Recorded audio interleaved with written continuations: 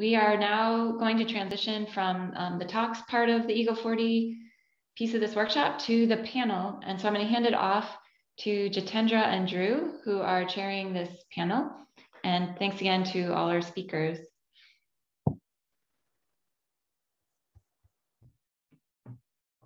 Thank you, Kristen. Should we give people a break? Any advice on this? Okay, maybe we'll just power right ahead. Okay, good morning, good afternoon, good evening, depending on your time zone. And actually, I suspect many people will be watching this panel, much later, post hoc, with respect to where we are today. So my name is Jitendra Malik. It's been my privilege to be part of this this great effort of collecting Ego 4D, which sometimes I think of this as the mother of all data sets, because it has 3,000 hours of video. It has, if you calculate it, it's like 10 million seconds. If you want to think of it in terms of frames, it's like 300 million frames. In terms of annotation, it's hundreds of thousands of hours, and so on and so forth. But if you think of it from the scientific collaboration point of view, this is big science, which in computer vision is not so common. We have a paper with 80 authors, or more than 80 authors, and I've been in computer vision for 35 years, perhaps. For the people in this room, maybe I'm the one who's been around the longest, and this is the paper that I've been part of, which is the one with the biggest on any of these metrics that we can list. So big science came in physics in the era of, say, Lorentz, and then high energy physics is these papers with 1,000 authors. In biology, again, it used to be small science, but when it came to sequencing the human genome, they needed to have these big teams with hundreds of authors. Well, in computer vision, when we talk about building the right kind of data set for research in our field, we needed to have an effort of this scale. So it's a stupendous effort. And first of all, I want to thank Kristen and the 5 benchmark leads, Bernard, Kris, Vamsi, Jim, and Giovanni, for presenting the essence of the data set and the benchmarks. So in this panel, we are going to take a more broader view going forward. What are the problems that we can solve and should solve, as well as an opportunity for all the other PIs of this project to have a say. So we're going to go around, and this team we had of 13 universities, in addition to Facebook research, people should get a chance to give their anecdotes, their thoughts, and so forth. But before I go down that path, I want to particularly acknowledge Drew Westbury. He has been the project manager of this on the Facebook side, and responsible for the liaison with universities, liaison with efforts on de-identification, on legal, dealing with diplomacy, then efforts on annotation, and then coordinating with the various benchmark teams. Somehow there is this massive project, and it had many, many components. And the one person who was on top of it every day, trying to make sure that we were moving along, was Drew. So thank you very much, Drew. And we appreciate your effort. I want to turn now to some of our colleagues who did not speak in the previous group, but have a chance to speak. And I want to first ask Dima, because in a sense, Dima's work on EPIC was really a precursor to this work. And as I've said to Dima many times before, I really love that work. So Dima, you have the floor. Thanks, Jitendra, and thanks everyone. It's been exciting seeing this, attending and watching all the benchmarks. I wrote a few comments, each one of us was going to give a few minutes, and I get asked, like many of us here have been in Ego for a while. So what did we learn additionally from the exercise, in addition to the diversity and the scale and all the other things. And I have to admit that watching the footage is changing my perspective about egocentric vision. Having seen all the footage before, all the previous data sets, there is a level of excitement going into new places and with new people and with new activities that is really changing my perspective into what egocentric vision can offer, despite being in the field for a while. It has introduced problems in my head that I haven't thought about or explored.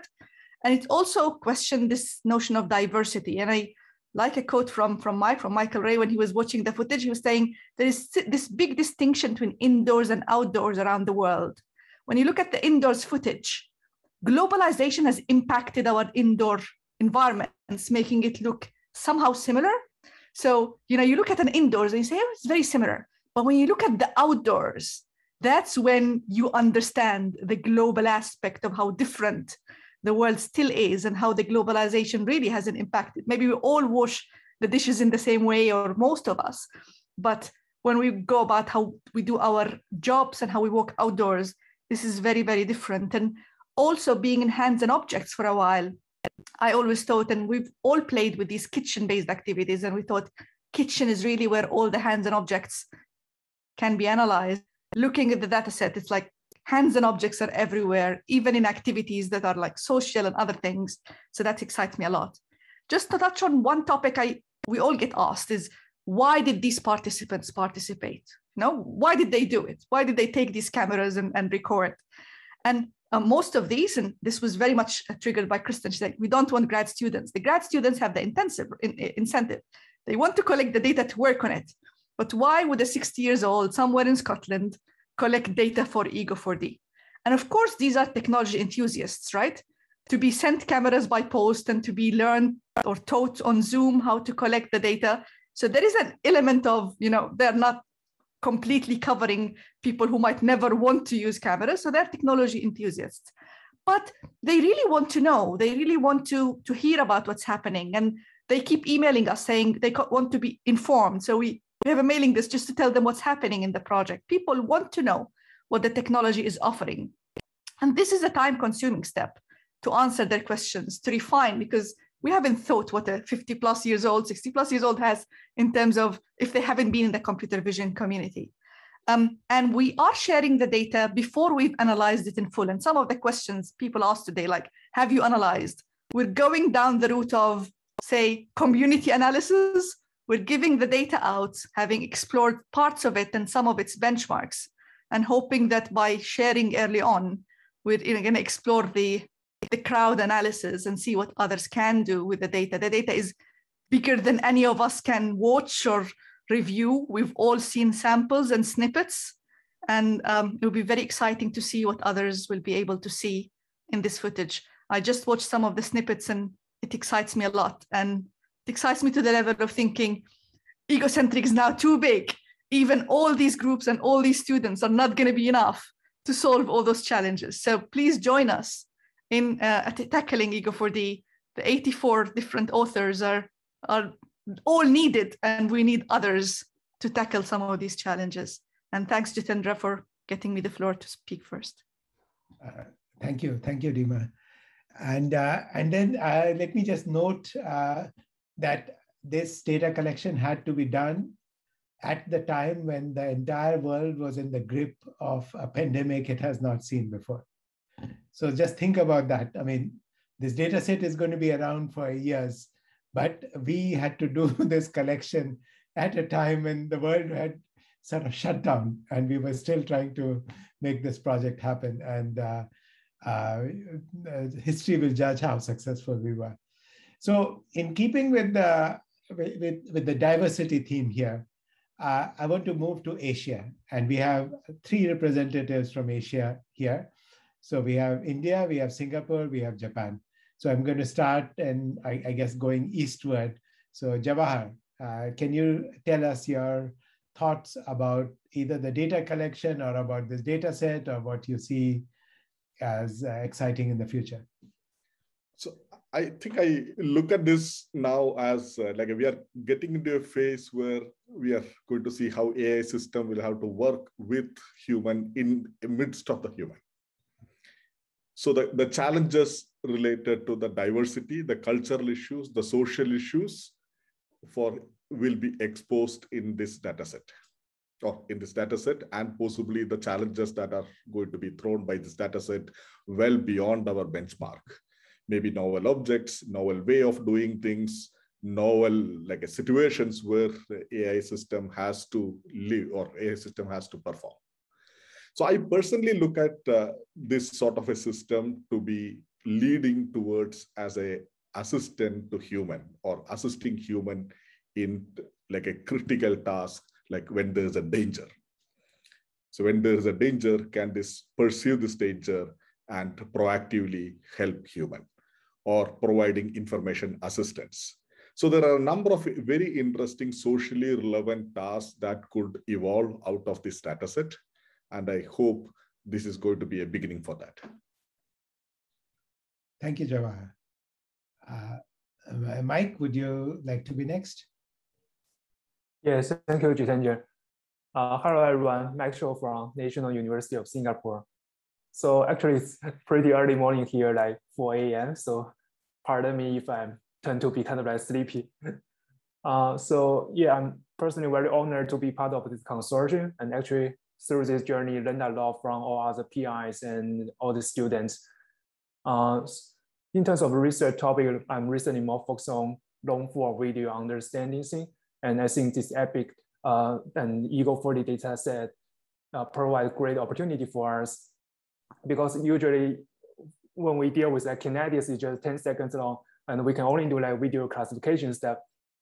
But with this Ego40 data set, people record the video continuously for like hours, and we could have some high-level events that last for a long time, and we would be able to really make sense of what happened, maybe as like, for example, 4 a.m. here, and maybe what we are going to predict what happened maybe half hour later.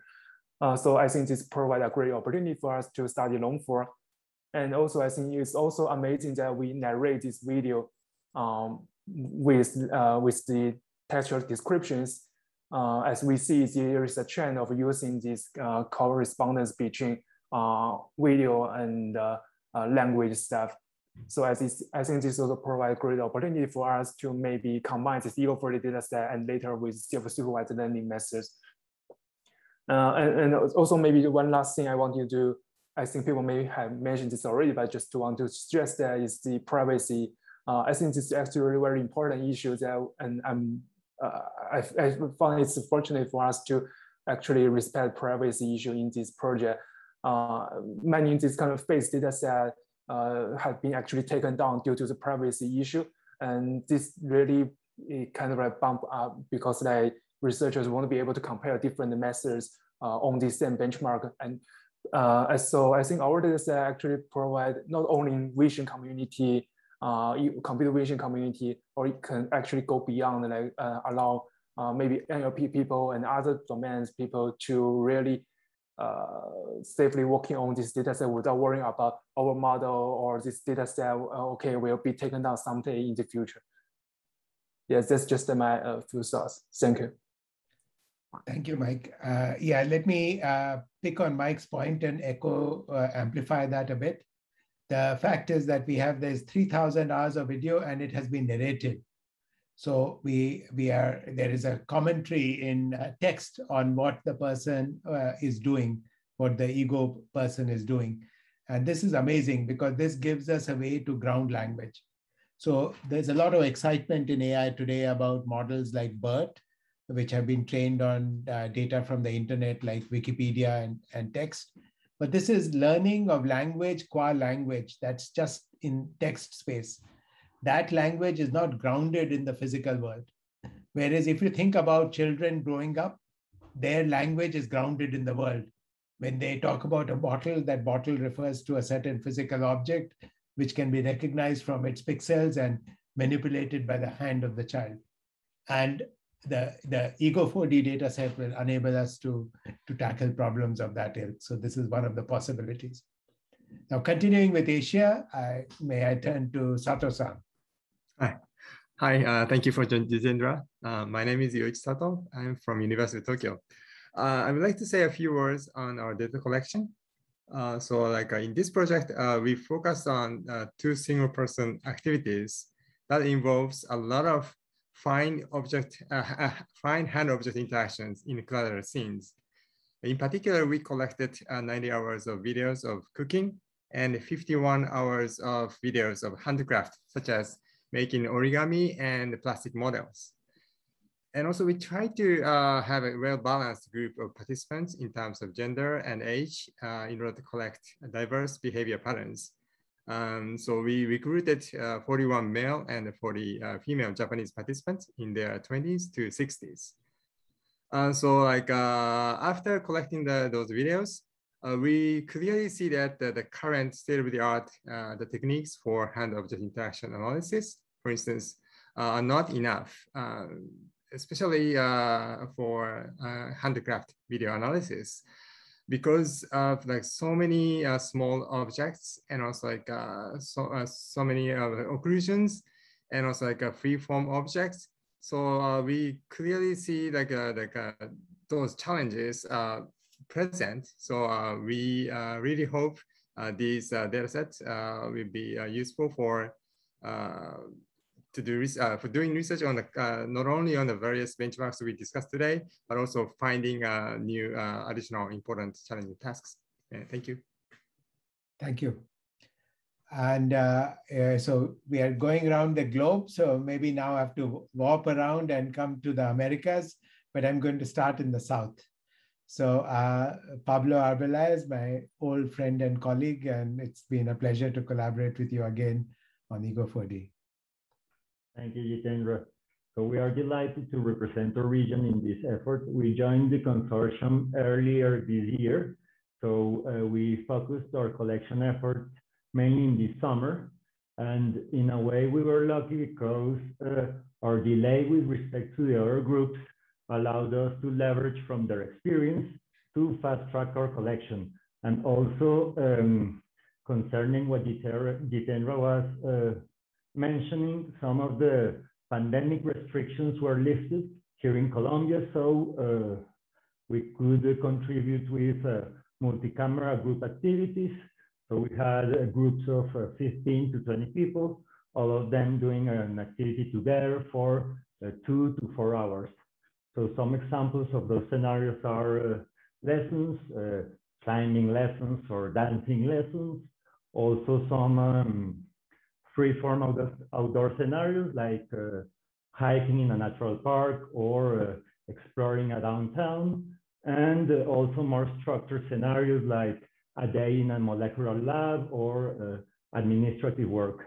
So we collected about 600 hours, 70 individual users, and a small fraction of it made it to release 1.0.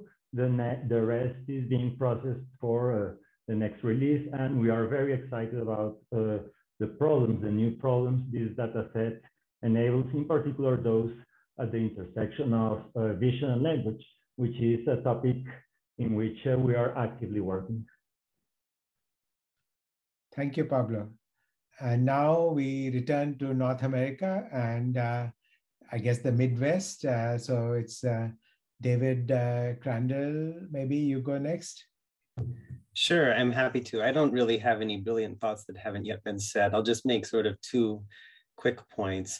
The first is that I think egocentric vision has always been a sort of small part of the mainstream computer vision community. And I remember like when I first, maybe 10 years ago, started talking about it with my students, they were like, what are you even talking about? Like mounting cameras on people? Like, why would anybody care about that? And yet I think, Ego4D is really this opportunity to now bring egocentric vision into the mainstream, because as others have said, wearable camera data is inherently human-centric. It captures the actual visual fields of people as they go about their lives. And in fact, maybe we could make the argument that egocentric vision is really the only part of computer vision that matters, because vision is really only defined in terms of like agents who are observing the world. Otherwise, it's just like photons bouncing around and not being observed by anything. So maybe in computer vision, community in the future, maybe data from YouTube or Flickr or TV or movies or surveillance or whatever will be the thing that seems artificial, and maybe the sideshow to egocentric vision, which is the core part of the field. Maybe not, but that is a vision that I think many of us have. And then the other point I wanted to make is, of course, one of the limiting factors has been collecting data, and it's really hard to do this for egocentric vision. And so, I just wanted to thank Kristen and Drew and Jitendra and everyone else for their vision in making this happen. And I think somewhere in this project, we should have maybe a little paper where we describe the zillion logistical challenges and zillion interesting stories that happened as we were collecting this data, because as Jitendra said, it was very challenging during a pandemic. It was also very challenging, I know, to coordinate different legal and IRB kind of situations across different states and countries. For the social benchmark, for example, during the pandemic, we were trying to figure out how to recruit people, how to risk health of participants, how not to risk health of participants and investigators, how to get the devices to people, and importantly, how to get them back. And on one hand, this was really challenging, but actually it was also turned out to be an opportunity in many cases, because it sort of forced us to think about doing collection in the home as opposed to the lab, in order to not, because we couldn't bring people into the lab. And people, at least we found, were actually unusually willing to participate because they had nothing better to do. I mean, I had one site where one home that I showed up with, and they actually had put a big banner that said, "Welcome David," on the front door, because they were so excited about it. So anyway, and this is just one aspect, I think, of the interesting stories. And there's a ton of other interesting stories about how anonymization was done, how synchronization was done, how normalization was done across multiple cameras and encoders and modalities and so on. So anyway, I think this is such a great opportunity, and I think it's been such a fun and interesting challenge. Thank you, David. Hyun Soo, you get to have the last word with respect to the PIs. All right, thank you. So I'm Hyun Soo Park from the University of Minnesota, and I'm very honored to be part of this grandiose Ego40 project. And before moving on, I would like to acknowledge my students, 3 PhD students and more than 10 undergrad students have been working on this Ego data collections, annotations, and task formulations. Yeah, I mean, it's impossible without their help. So earlier, Mike and Jitendra make a very interesting point about the language grounding. So here, I'd like to make some controversial point here. So I think what differentiates the third-person vision from the egocentric vision is the ability to observe the perceived and the actor's point of view, and that provide very strong signals to understand the activities. And I think the third-person video, to some extent, it is grounded in 3D context, at least the gravity-aligned videos and so on. I mean, we always see the third-person video. This is intentionally, unintentionally, we actually take your pictures, from the tripod and so on. So we have data that is gravity-aligned, and at least it is physically grounded. But however, in the same time, I argue that the first-person videos that we have seen is not really the physically grounded. The activities occur in the context of the 3D scene, but everything is seen from the egocentric coordinate systems, which is now aligned with the physics, the physical coordinate system. So I think my personal dream of this egocentric project, Ego40 project, is to enable not only 2D understanding of detections and localization, but also 3D, meaning that reconstructing every pixel that you observe from the egocentric videos in a physically grounded fashion. So I think is in the future, we really need to make an effort to ground on the physics. And of course, we provide a subset of Ego40 data in the pose of camera as a register in the Metaport scan or IMU. But I think it's really important for us to really push forward to the physically grounded perceptions. Thank you, Hyun Soo. Yeah, I share your perspective. I think, in fact, Ego 4D. So there's the ego part, and then there's the 4D part. And I think we need to remind people of the 4D part, which means that there is a 3D world in which we are moving in time, and that provides constraints. And that is, in a sense, the essence of vision. And it's also the essence of robotics. Machine learning, in a sense, is about data and finding patterns in the data and so forth, but it could be on any kind of data. But in vision and robotics, we are dealing with a specific data, which is that which comes from a three-dimensional world in which we are moving in time. And I think we have to have that awareness, and we have to have ways of exploiting that, which is not currently common in the paradigm. I mean, often, the last many years have been the success of machine learning techniques, which are somewhat generic in nature. And I appreciate them and use them. But I feel that there is some juice left to be squeezed out from the fact that we are in this 4D world. And I hope that this Ego 4D data will do that for us. History tells us that data sets influence the direction of the field. So in the last 20 years, computer vision has been very influenced by that, and the influence of ImageNet and COCO and so on. And then at some point it hits diminishing returns, right? So you're fighting for 84% versus 85% on ImageNet. It's not clear to me how much that matters. But a new data set forces you to think about the problem in new ways. And I feel that a lot of what, even the benchmarks that we have, I think people will find better benchmarks. People will find new ways to annotate the data. History tells us that data sets always get used in ways that were not anticipated by their creators. So in a certain sense, we get to contribute the pixels, and then the semantics will keep getting added by others of our colleagues to come in the years to come. And I appreciate that. I savor that. I don't want us to be in the mode that, oh, this is what we created and this is pristine and you shall not mess with it. I think it's for everybody. This data set is not just ours, it's for everybody, and for everybody to harness their creativity. So with that, just I think to follow up on what Hyun Soo was saying in terms of 3D and whether we needed to collect everything in 3D.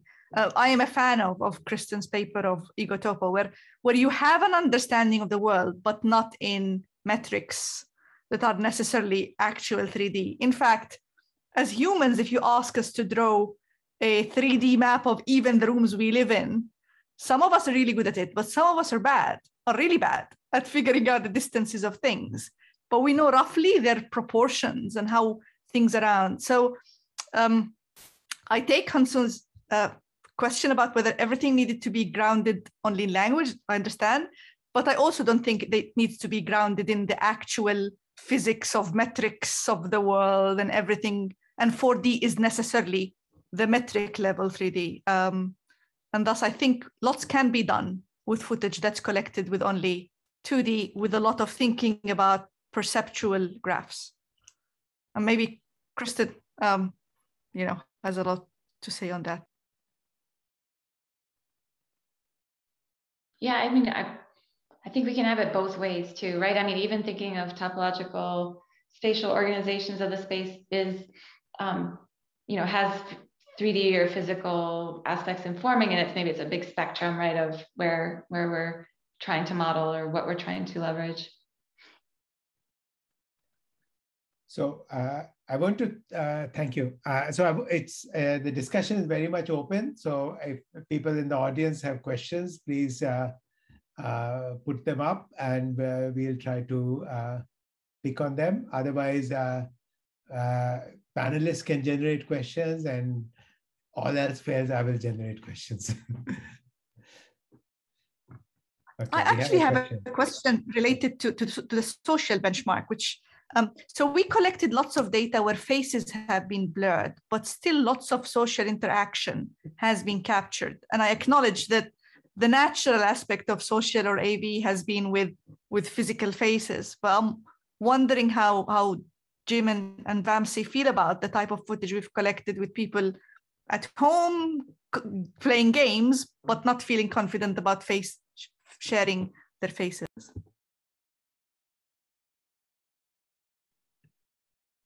Vamsi, do you want to go? Sure. So this is a great point, Dima. I think it's not yet clear from psychophysics, both visual as well as visual cognition as well as acoustic cognition, that we need to capture high resolution facial expressions to understand conversations. I don't think there is evidence for that. There is evidence both against and pro for it. What there is evidence for is if a conversation has started, if you already captured some of the simple nuances like usage of hands and gestures, the ability to move and move gestures, move head around quite a lot. If these kind of meta attributes are already captured, then I can anonymize the face and blur it and still be able to understand what the speaker is trying to say, whether they're attending to person one or person two. So some of these questions are still a little bit open, which is another way of saying that with the anonymized data, both the anonymized data and the non-anonymized data are both useful. We can ask the same question on both of these data sets, both of these attributes, and end up with answers that are wildly different, and which is one of the biggest questions in, at least in acoustic cognition, maybe visual cognition, things are a little bit better because the field itself is a little bit old. So long story short, what I'm trying to say is that it's still rich data, it's good data, we want to use it. In fact, we want to throw the same tasks at it and see how bad or how different we will end up with, maybe discover new tasks that we need to go back and revise the whole benchmark. Yeah, just to add to that, I agree with Vamsi, and I think, I think it also depends upon the models, right? So we're kind of still in the business of building these rather shallow models that are driven a lot by the statistics of the data itself, and often not much more. And if that's the business you're in, then every signal is really valuable. I think as we move towards models that are richer and more informed by the 3D context, as already mentioned, I think the human context is also really important, right? All this data was collected by humans. We know a lot about humans, about how they move and how they perceive their world. And that's a rich literature that we haven't really begun to exploit yet. So the more we leverage those additional modalities, if you will, then I think you may discover you need less, in terms of pixels. But we're definitely not there yet. Just to add one point, sorry, I forgot to add that. I think one of the biggest things that we have yet not explored enough is this aspect of turn taking. How is turn taking defined in a conversation versus how is it defined right now? For example, I'm speaking and hopefully most of you are listening. So this turn taking is fundamentally different from, let's say I have 3 people and they're all interacting with each other and somebody's talking more, somebody's talking less. That aspect, we may need to come up with a new type of tasks which define new ways of understanding subjective turn taking, personalized turn taking versus objective turn taking, meaning I want to impress somebody else versus I want to have a conversation. These two mean totally different things.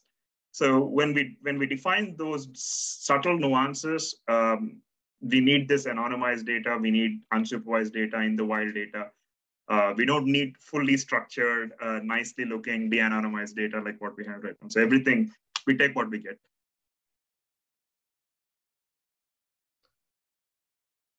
Excellent. Jitendra, yes. We do have one question from the audience. I'm not sure if you captured that, but it's just a question for David, in which, if he could share other interesting stories or challenges that occurred while collecting the data. This is just I think it's a general question for the consortium. David referenced there's quite a lot of stories to tell, and there was a question related to we need to subsequently have a little blog post with what is the coolest episode or the most crazy episode you had with respect to data collection from one of our camera bearers' experiences. So I'm all ears if somebody wants to volunteer their anecdote.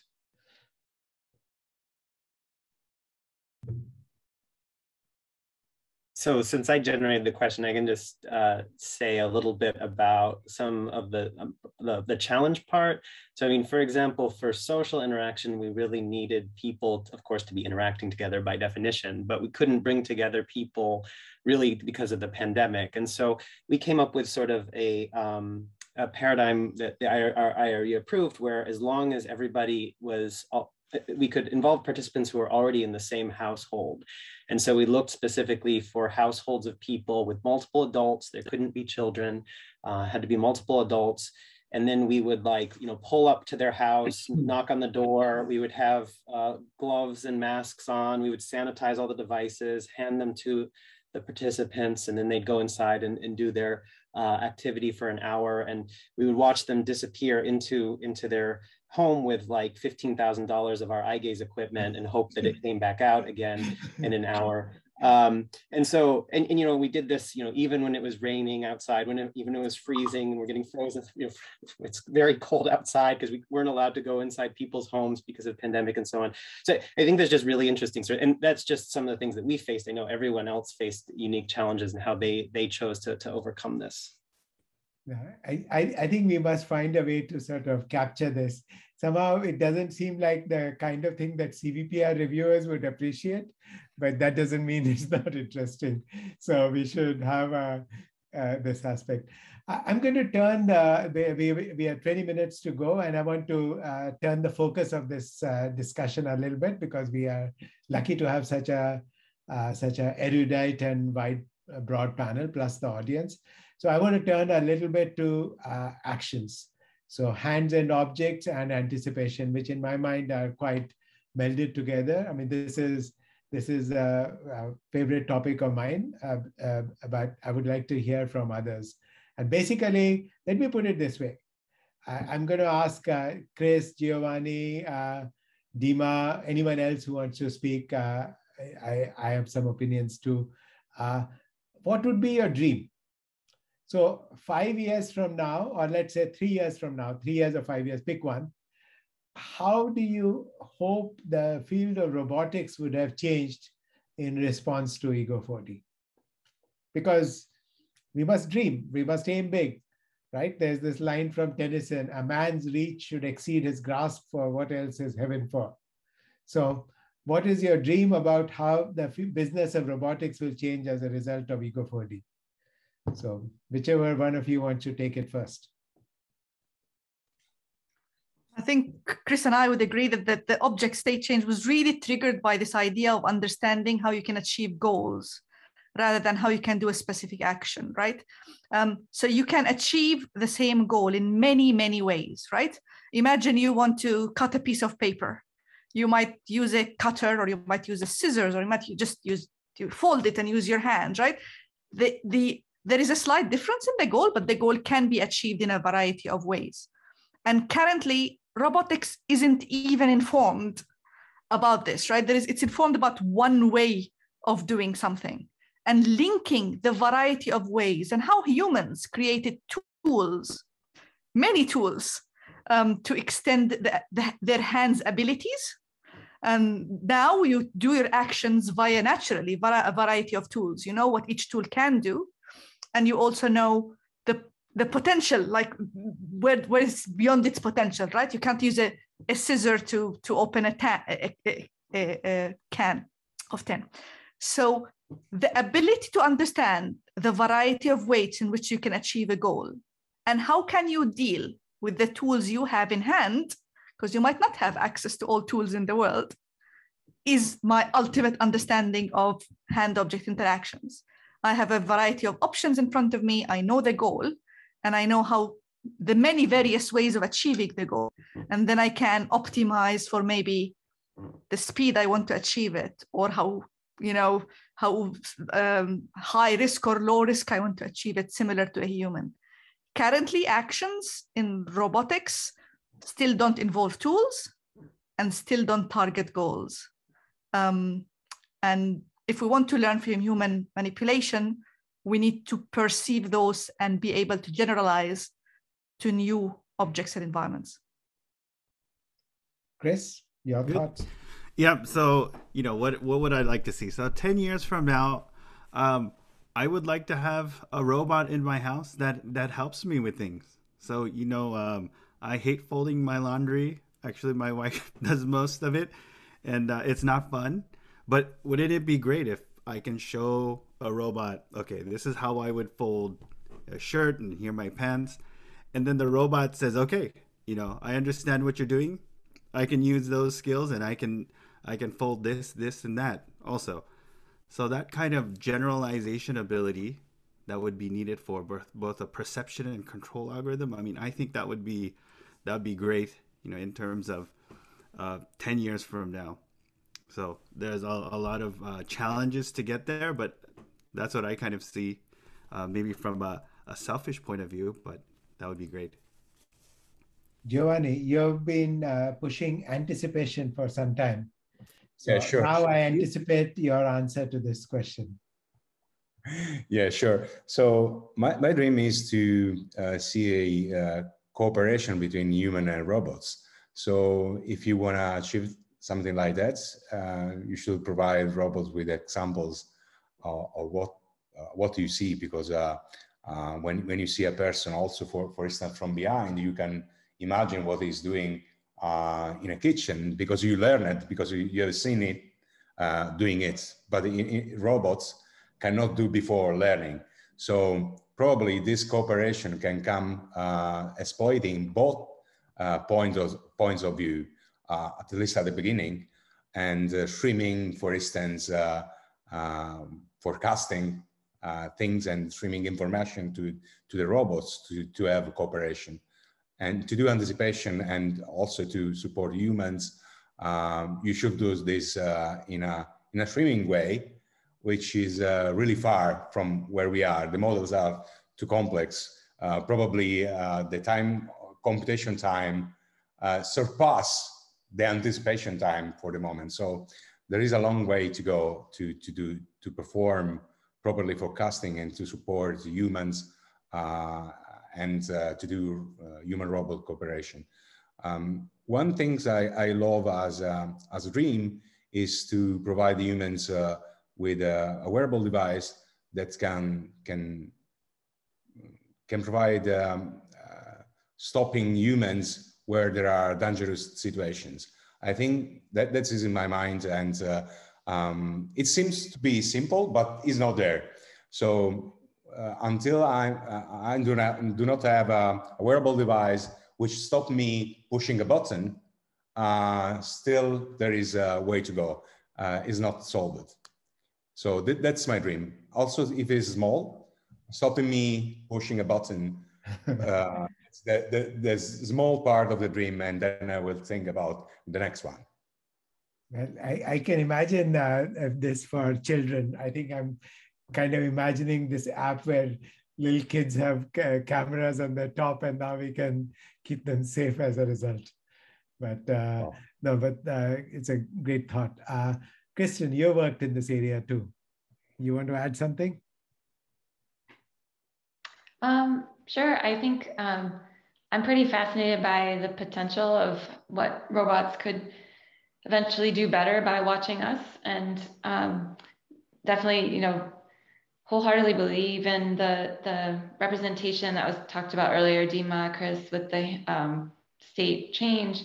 Also the ability, like I think Jitendra, you're asking, you know, what if things went great, you know, what might Ego4D change that people are doing in robotics? And like the fodder we have now is all this rich hand-object manipulation. And again, it's just thrilling to like look at these samples, especially if you look at a bunch in succession from like all over the world, as I was doing for fun, you know, making slides or this and that. And I mean, it's just rich and nimble and various. I mean, now we have a front row seat on it in this data. So it seems, you know, this might be the scale at which even for dexterous robot manipulation learning, you know, there's some mileage to be had trying to do this translation.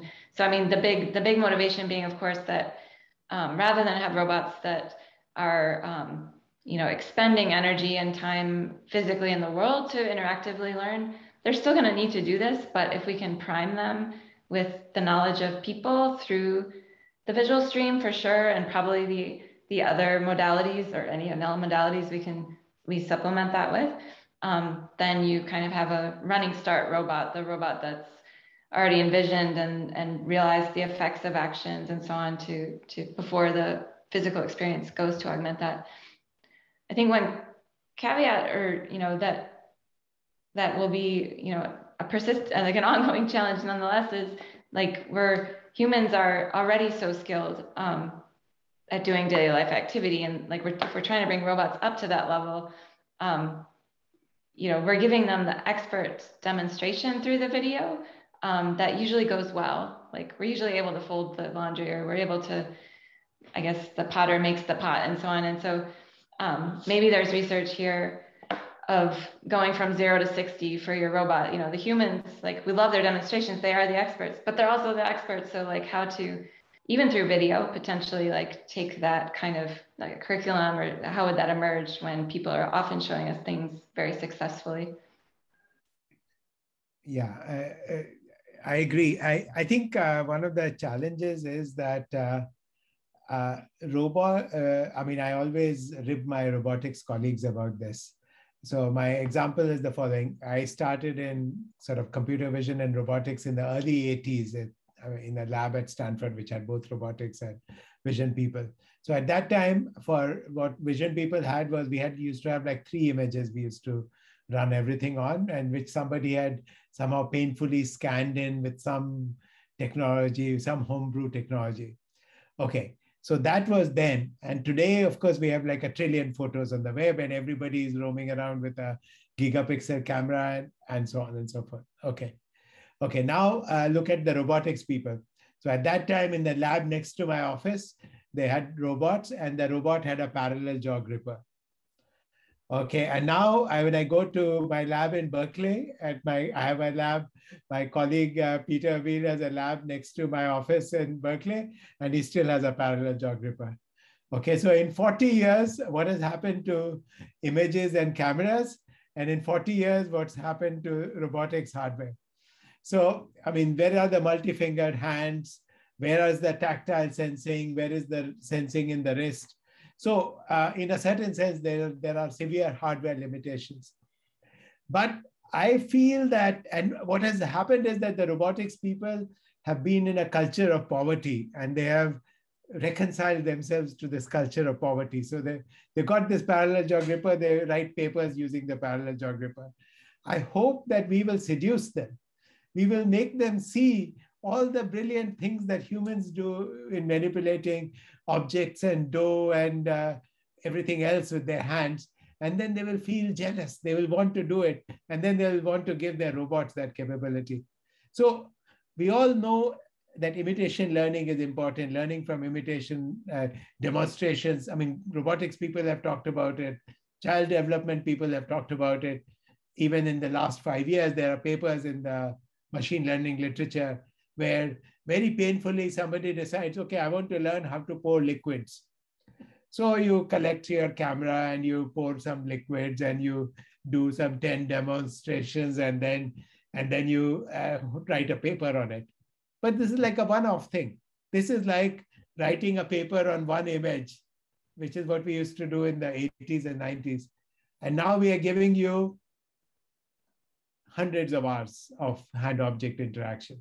So I hope it will change the field, but this is, so it is on my agenda is to go and proselytize to the robotics community.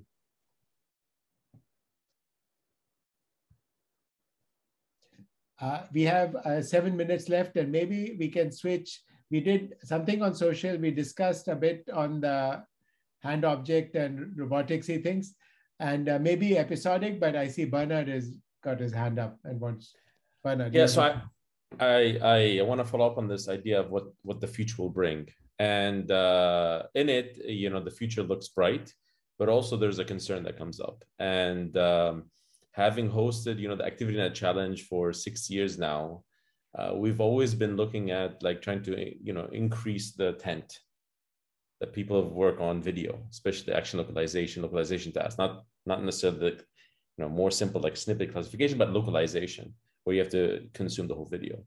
And a big issue that comes up is computational resources. You know, this is the barrier to entry to working on these. Well, ActivityNet is now no longer a large scale by any means as compared to Ego4D, but on those large scale data sets, that's an issue.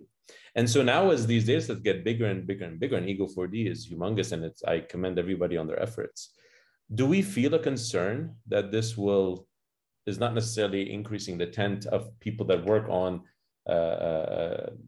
let's say video in general, but more like reducing the number of groups that can do kind of high impact research that can make use of all this large scale data? One thing that comes to mind is like Matthew's rule, right? And I feel as the data gets bigger and bigger and bigger, there's going to be this computational inequality gap will get bigger and bigger and bigger. And so this is my concern. I mean, fortunately, I'm at a university where we have the resources for now, but in the future, when maybe there's even a bigger data set, that might not even be the case. And I think we should wrap our minds around the ways to, enabling more people to get into this this field. I don't know what everybody thinks about this. Dima has a hand up, and there are a few questions on the chat. So if people would volunteer from the panel to answer any particular ones, that would be great. And just raise your hand and then take up a question. Yeah, Dima first. Just pick up on Bernard's, which I think is a very interesting question. To me, there is scope here in people picking up their subsets to answer interesting questions, as opposed to go and collect something in the lab, which they have control of, and it's really not really useful. So this is a pool from which, and that's how the benchmarks have been formed, where you kind of pool a subset that's trying to answer that question, but it is coming from naturally collected and wide and diverse data set. I don't expect for us at Bristol to be able to run anything on Ego4D in full, right? We probably will never be able to. But I think there is potential to allow these people to pick to pool stuff without doing the engineering bit of finding data sets that are not really going to be interesting. And once they find these questions, then people can scale from them. They might find a pool that's trying to do, I don't know, construction type building, and then we can take it and try it on another part of Ego4D until we've carved out all the data sets potential. And that's the coolest aspect. That's why we're putting it out. But I agree there is always a potential of video and resources that will remain an issue. Video is still the hardest bit. And we're relying on new innovations that lower the barrier to entry to people doing even the basic, even 10 hours of video. I want to reply to Bernard as well. I think this is a matter also of governments in the sense that, industry is industry and the university is the public. And for instance, in Italy, there are new programs, and a big supercomputer, probably the biggest one, Leonardo of NVIDIA, is coming and will be available for universities. So in some sense, probably researchers should talk with the governments and making this clear in order that they can invest and they can understand why we need. I know it's a matter not of research, but someone has to take this discussion with the governments. That's one thing that I want to say. And in this moment, for instance, in Italy, they're investing a lot to habilitate universities to make progress on this side. There was a question about data, positive data for dangerous situation or negative data. There are not those type of labeling for forecasting, but actually what we need is to understand which is the next object you are going to interact with and why. Then you can attach sort of flag on which objects you want to monitor in a constrained environment, for instance, in industry, to prevent risks. And if you anticipate, you can, for instance, switch off an IoT, or you can give information with AR. So, but in Ego4D, the challenge is to anticipate which are the next active objects and how you are going to use. There are no positive or negative labels for dangerous situations. I wanted to chime in very quickly about the Q&A. So see if I can do it quickly. So the first one is about feedback. So Ego4D does not have feedback. So that means, the person wearing the camera is getting some information as they're recording it. That might be the next big data set that needs to be collected. There was an interesting comment from colleague Serge Belangi, and he was saying, maybe one day the day of fixed data sets will be done and data sets are going to be streaming.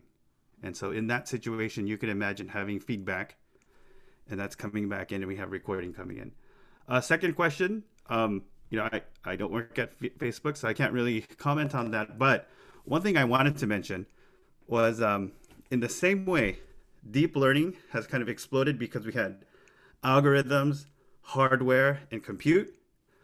I think this data set is very historical because we have a huge mass of researchers in academia. We have a whole bunch of researchers in industry and a whole bunch of resources. And we are able to bring this all together for this project. And I think that is like momentous. So I did kind of want to speak to that. Thanks.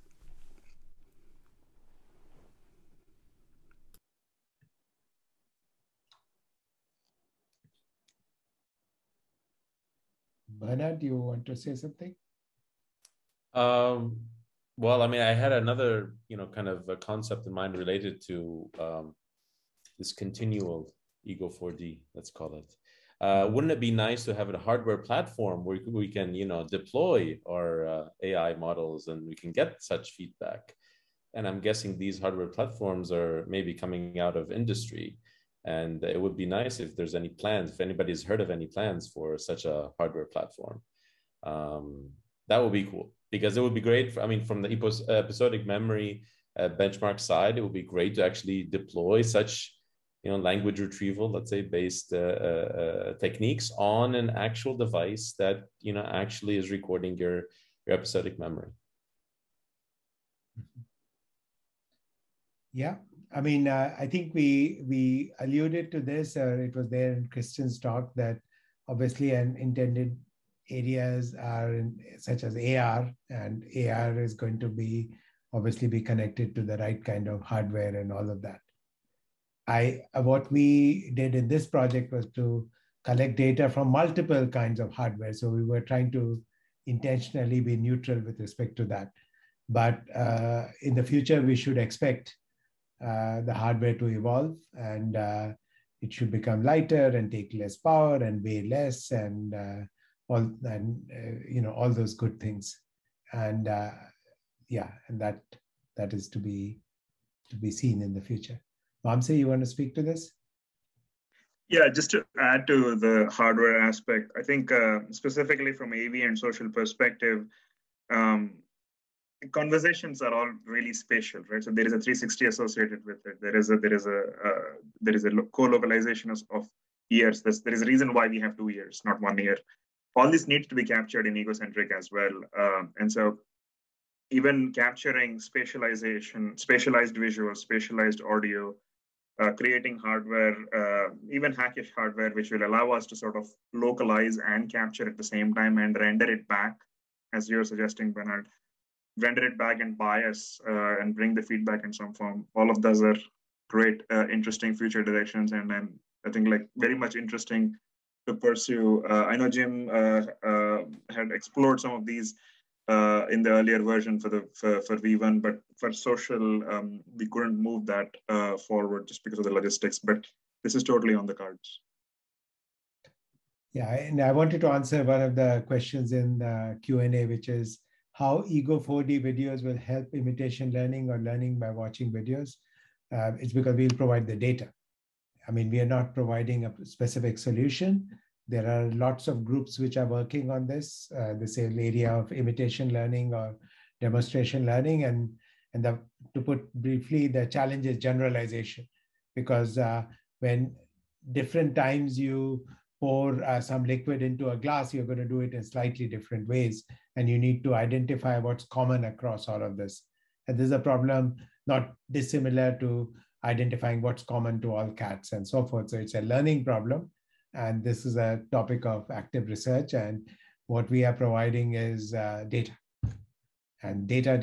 That's the most important thing. There's this line from Arthur Conan Doyle, Sherlock Holmes, the detective, says, data, data, I need data. I cannot make bricks without clay. So Ego 4D is the clay.